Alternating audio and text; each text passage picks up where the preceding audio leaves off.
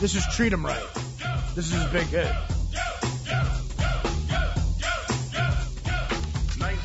Chubb Rock on the scene. Well, you know what? He's on the phone right now, and he wants to talk to you. Is he really? Please welcome the great Chubb Rock. Yeah. Chubb, what's up? Artie. Chubb! Yo, what's going on, Playboy? How you doing, man? I'm chilling, man. I'm chilling. Did you know he's a National Merit Scholar? No, this guy dropped out of Brown. You got to love this guy to pursue music. Seriously. Do you remember the night I'm talking about? Of course I remember the night. We was out in the city. Yep. It was us, Mr. Blue. Mr. Blue, that's right. What's Mr. Blue? Mr. Blue's the name of a kid who's a DJ, right? Yeah. I haven't seen him in a while. Yeah, man. It was time. And you were living at the Chelsea Hotel. Oh, yeah, the famous Chelsea. I think I was in the middle of the album trying to do that 6th album over there. So, yeah. And I think you was doing, was it Mad TV? Yeah, me and Orlando were doing Mad TV. Yeah, Orlando Jones. Orlando Jones. When's the last time you talked to him? Maybe about a year and a half ago, 2 years ago. What have you been up to, man? Man, there's a lot of stuff, man. I'm on the radio in New York at WBLS. And, oh, that's right. Yeah. Yeah, and then, just we're out there doing our shows and working on some TV stuff. Just having a good time, man. He's on the radio in New York. Having a good time. What's that like? That was a fun night for me, man, because I lived with Orlando. We were roommates, and he was a vegan vegetarian. And, yeah. He's always eating that nonsense, but. Yeah, literally, like I would go to Denny's and get something at 3 a.m. and I'd put it in the refrigerator and next to something he's eating. So literally our refrigerator, we couscous next to Moons Over My Hammy from Denny's. Yeah, But you got... I never knew why he was into that craziness, man. I was a carnivore from birth. And it's really one of the coolest things I've ever heard a person say. You got in the car and you said to Orlando, yo, they got any food for carnivores? And you know what? Didn't you, on the Howard Stern show, he had when the East Coast, West Coast rap thing was, at its height, he had a summit, and you were part of that, right? Oh, yeah. It was right after, I think right after Tupac died, Howard had me and, Melly Mel and a few of the rappers on there.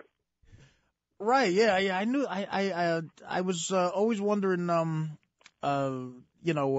what happened with that whole thing, and you got any inside dope on what happened with Tupac? Is he alive, living in Cuba? That's the rumor. No, man. This guy was a guy that he went to jail for not even 9 months and wrote like 10 quadrillion songs, man.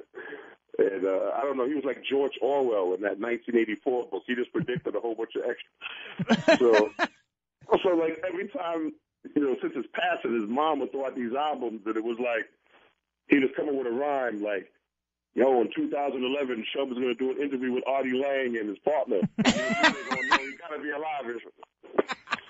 It's like not Nostradamus. Yeah.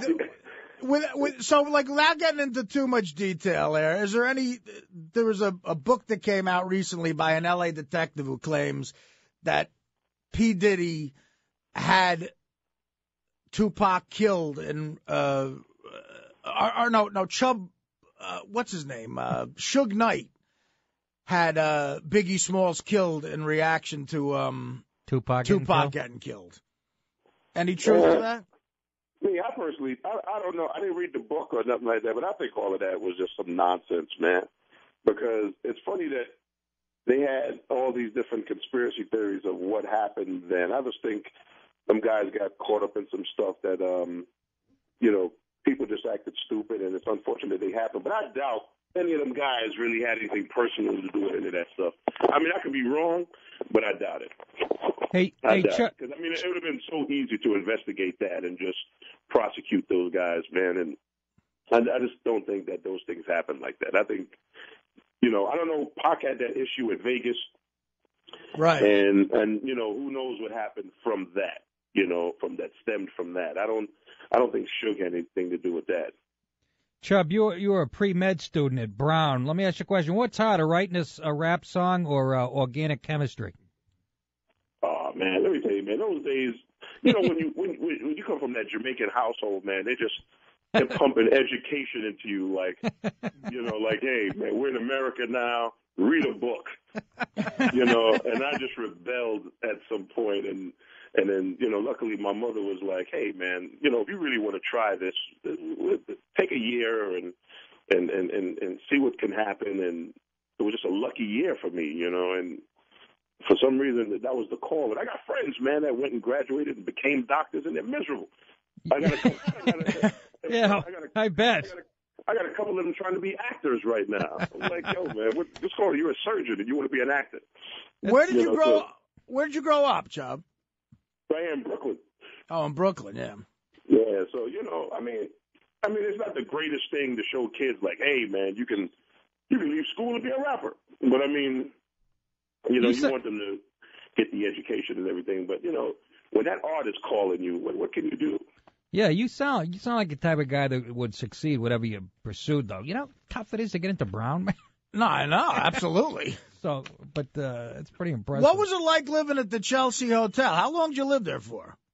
Man, that was the best part of it all, man. Like, you know, I was living in Long Island, and the record company was in New York City, so they said, hey, man, you need to come here and be able to work with the producers you want to work with. And I was like, well, all right, cool. You know, maybe I'll just go back to Brooklyn and blah. He's like, no. You need to be in the middle of Manhattan and get the vibe.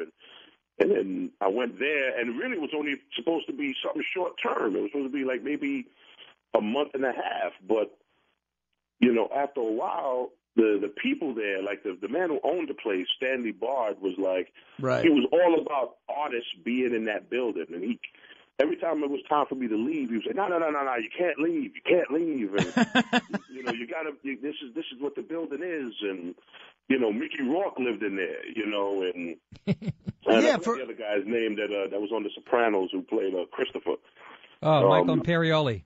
Yeah, he was in there, and Shaka Khan was in there, and it was just like this whole artist thing, you know. And Chelsea ain't even like that no more. Now it's all right. It's kind of more money thing, you know. It was, you know, back then it was like straight artistry, man. There were people in there paying for their room and board with paintings and all that. You know? Right. Yeah, for people who don't know, the Chelsea Hotel, it's on West 23rd Street in Manhattan, and it's famous for artists living there.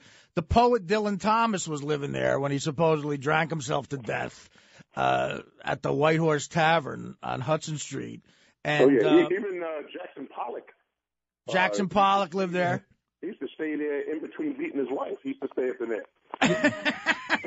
And but supposedly Bob Dylan wrote like positively 4th Street. You forget the biggest guy that lived there, Sinbad, comedian. Sinbad was there. We're talking to the great Chubb Rock, New York-based rapper. Do you remember the last thing you said to me that night, Chubb?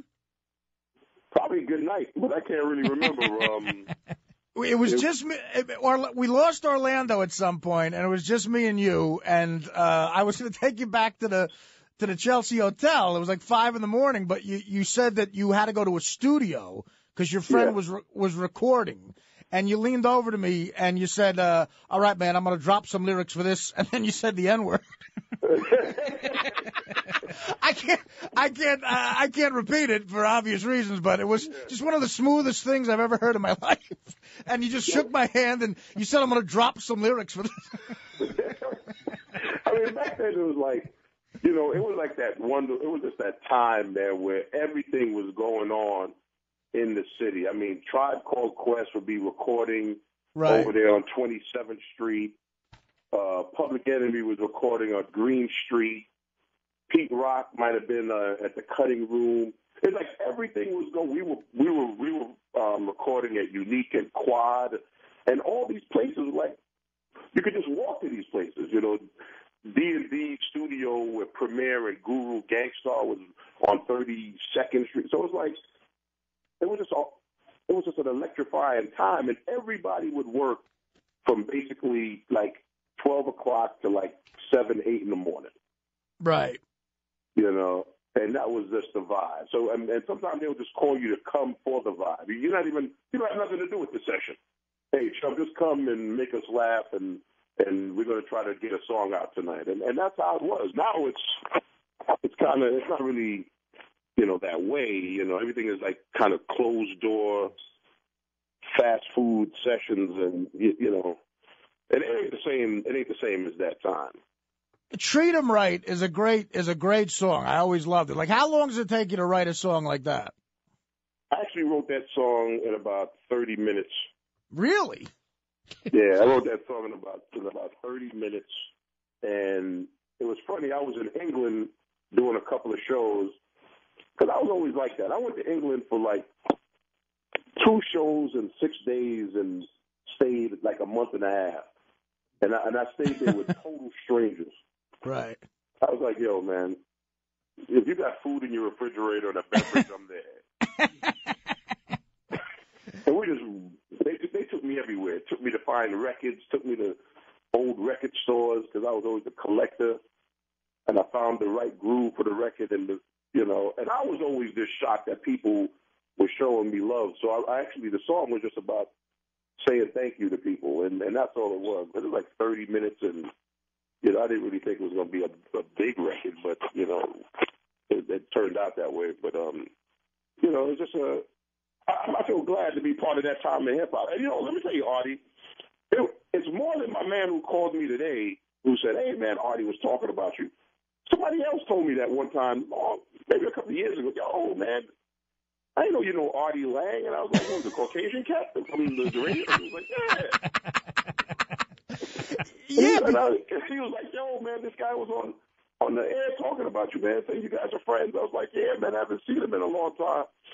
Well, it's funny, but it's just I love it. Was one of those situations where we had so much fun that night. I don't know if you remember the whole thing, but we just had a blast hanging out, and it's the only time I ever met you. And you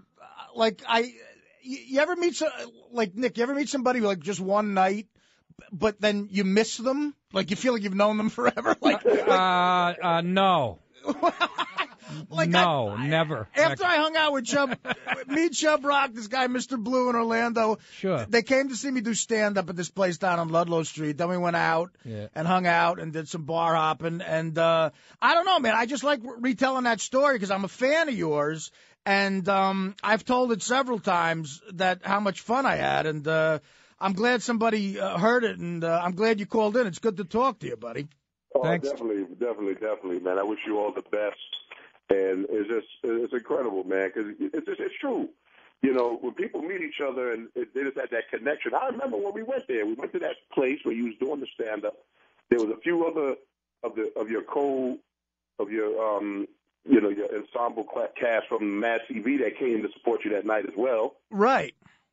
And we was in there just joking around with them, and Mr. Blue was trying to kick some lyrics to some little chick there, and me and Orlando was making jokes at everybody, and then you were there, and I was like, "Oh man, this is a nice vibe." And then we all went to different places, and it was a good time when you remember it vividly.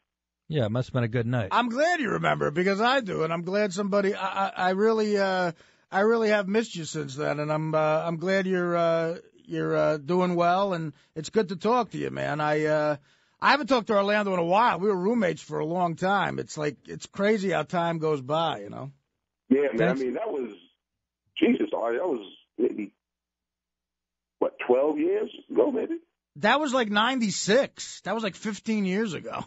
15 years. Yeah. And that's crazy to talk about stories from 15 years ago, man. But, Orlando was a guy that, also we had those kind of nights too, man. And literally we met each other. Me, you, and Orlando had that one night. Me, Orlando, and had probably 3 nights, but it's stuff that we always will remember. Right. Just always joking around and having a good time and giving people help. Well, I'm glad somebody told you about it, and I'm really glad you called in, man. And I hope to see you again. Thank you, Definitely. Chubb. We appreciate it, buddy.